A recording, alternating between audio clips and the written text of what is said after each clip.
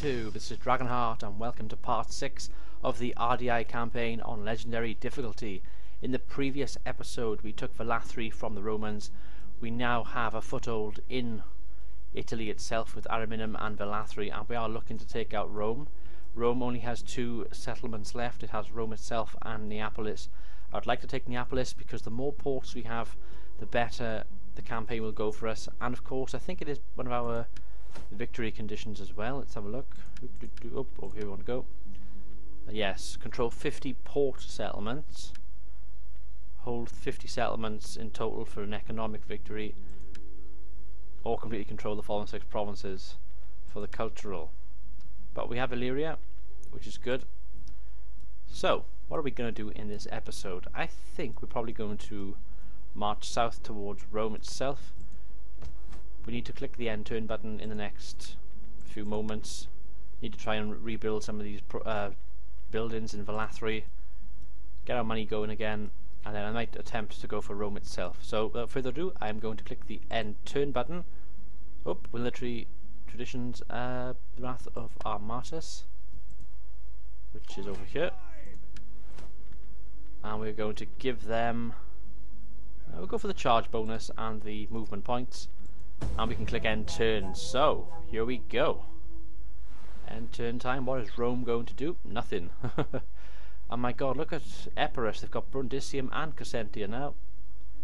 Epirus has gone on the rampage and taken out all of southern Italy, and the good thing is they are friends of ours as well. We are trading with them. It's probably good to get 1 or 2 allies early on in this campaign. Definitely a good strategy to get loads of allies, and hopefully we can... Oh, what's going on here? Veneti have ventured south and have gone back north. They took out some rebels there. That's okay. Rebellion and Ariminum. Oh my, that's not good. Blackmail, we're going to do nothing because of course we have the mod which is on.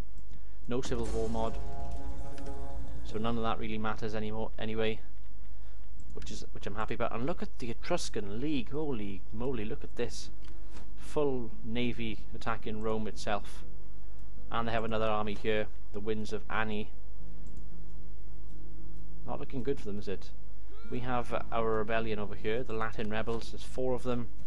I can probably raise an army and take them out in this episode, so I will do that briefly. Let's see, raise an army.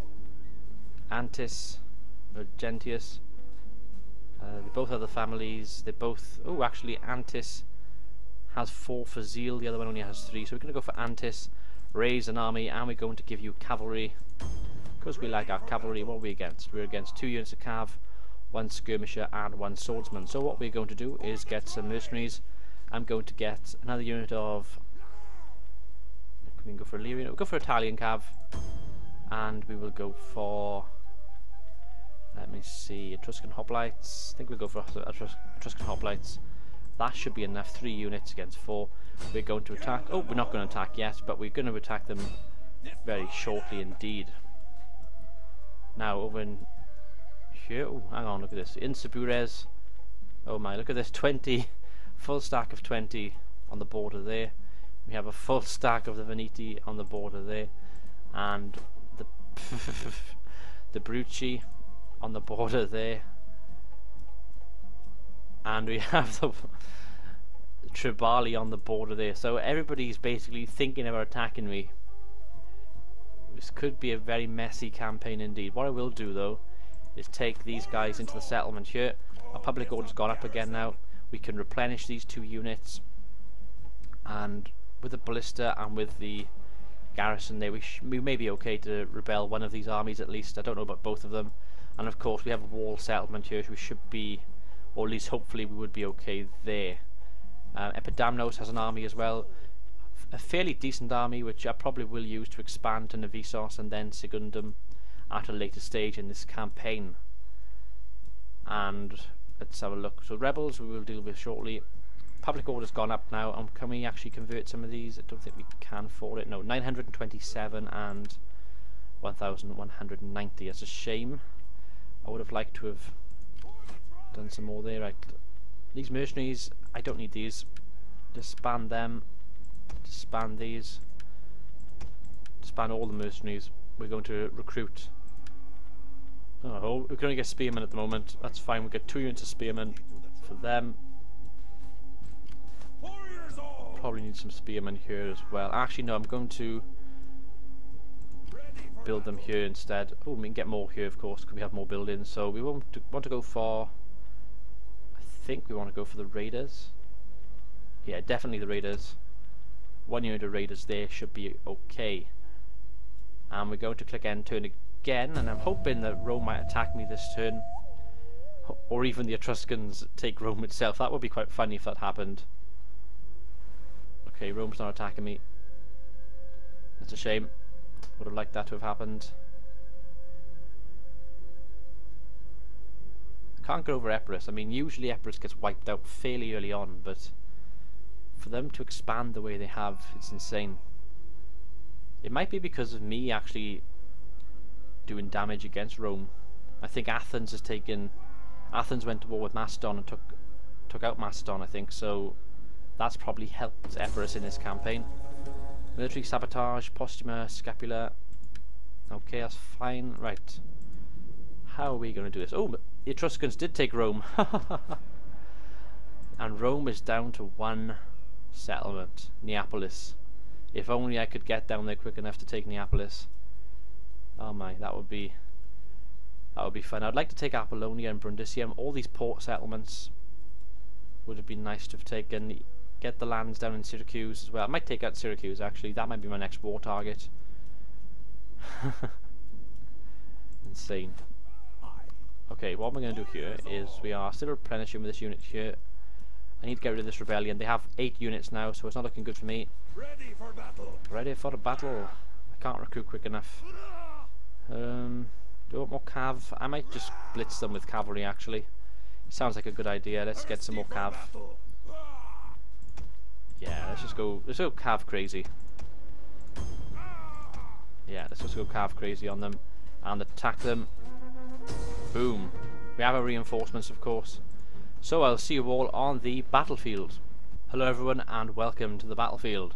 I shall start the battle. I don't think I could ask for a better battlefield than this. We have height advantage here. I'm actually going to bring these guys forward. We have all my cav here. Ooh, look at that bird. Oh my. Lovely bird. And behind me, I think somewhere... Where are they? Where are these guys coming in from? Might be down here. Nope, to the flanks. Our reinforcements are coming in via the flanks. Where's the enemy? I can't see them because of line of sight.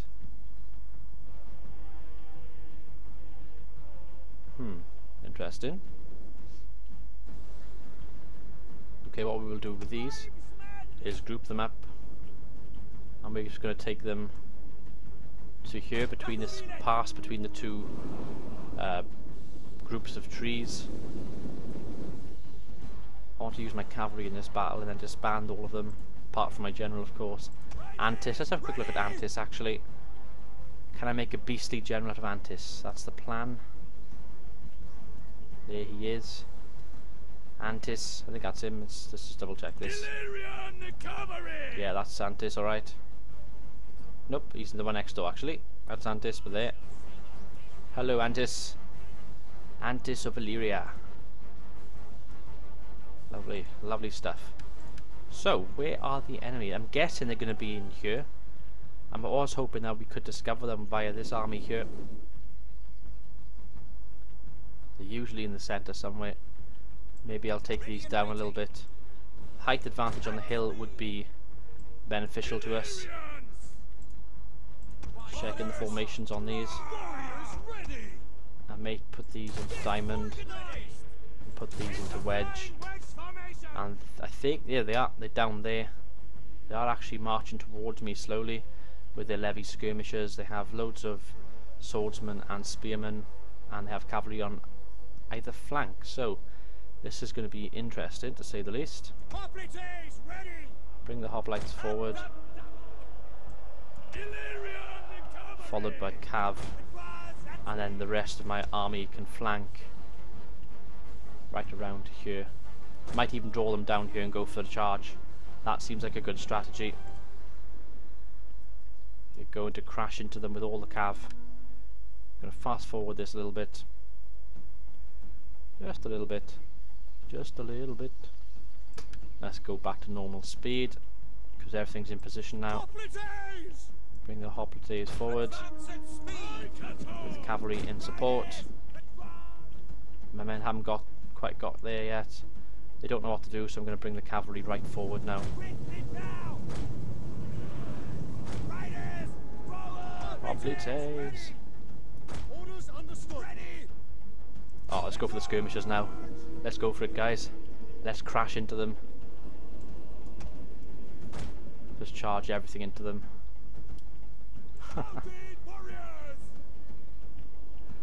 Spearmen right behind them, I just don't care.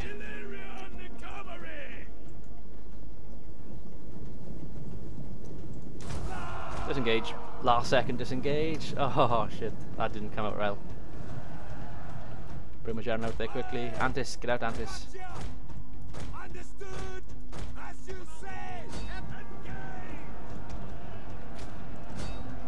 Holy crap.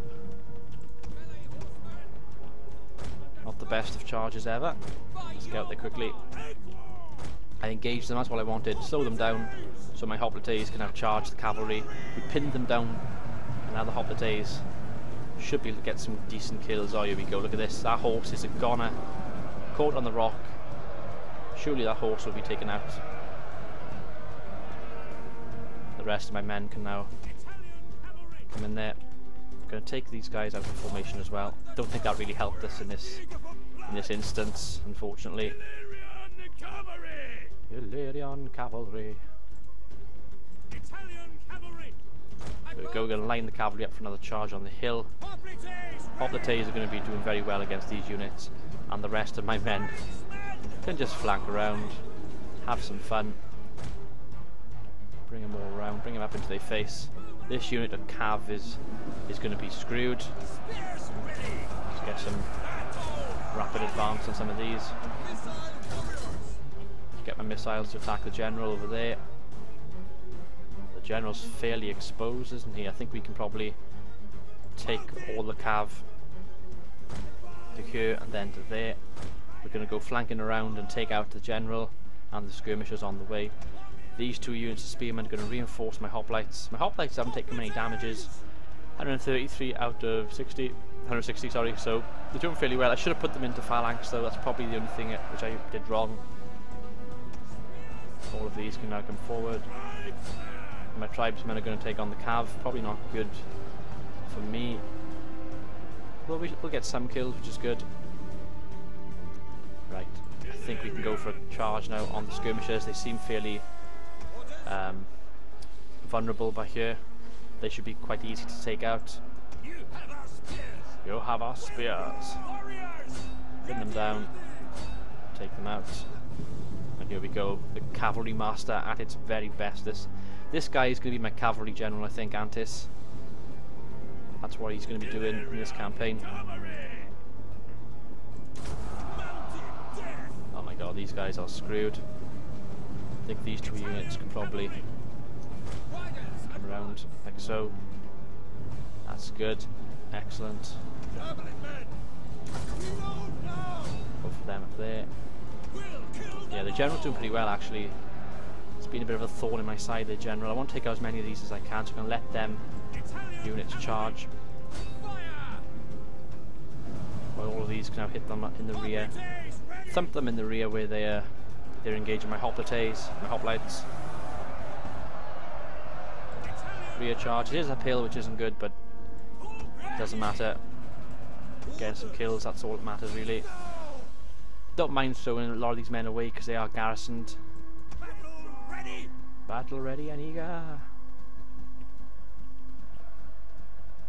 These men can rest for a moment, I think.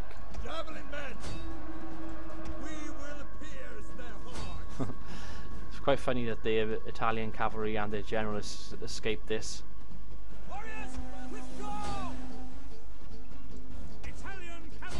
Now we are starting to lose, not good. Their spearmen put up a hell of a fight actually. Wasn't really expecting that. Probably took too many cav. Probably brought too many cavalry to this battle, unfortunately. Oh well. I was hoping to take out their general quickly as well. Get Warcry going in a sec. 3, 2, 1. There we go. Warcry, the weakest unit. Everyone getting on them. All my calves engaging them now. And they are starting to rout as well. Chain routing time, I think. The general's had enough. He's running away.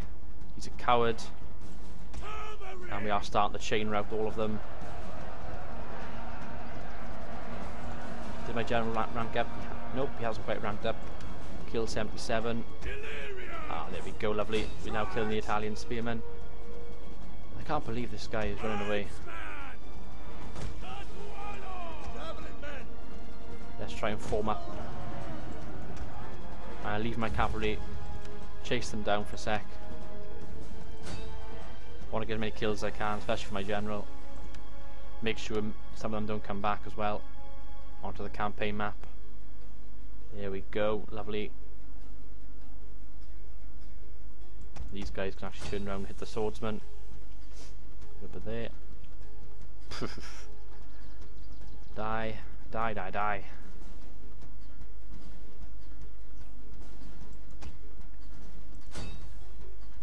Meow. Charge. Warcry them, why not? Only 4 left. There we go, I think I'll do. We're going to quit the battle. Close victory. That'll do. I'm hoping that will be the end of this rebellion, but I got this feeling it won't be.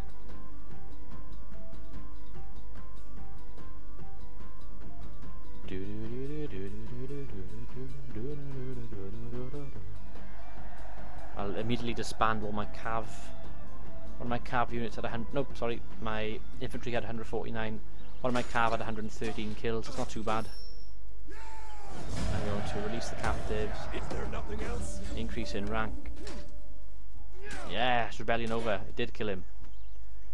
I had this horrible feeling he would come back. Getting on our way. And now I can take my general back there. I'm going to disband all his cav so my money can go back up. I'll keep the mercenary Etruscan hoplites just for now.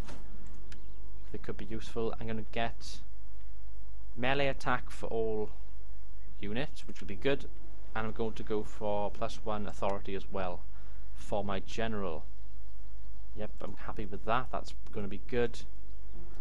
Valathri is not looking too bad. We got some money next turn to spend on Valathri, and then I think the Romans might be taken over by the Etruscans if we're looking at the campaign map right now. And I think the Etruscans will have Neapolis, Rome and Lalia, so they will be the next target probably. Take out their provinces. That should be good.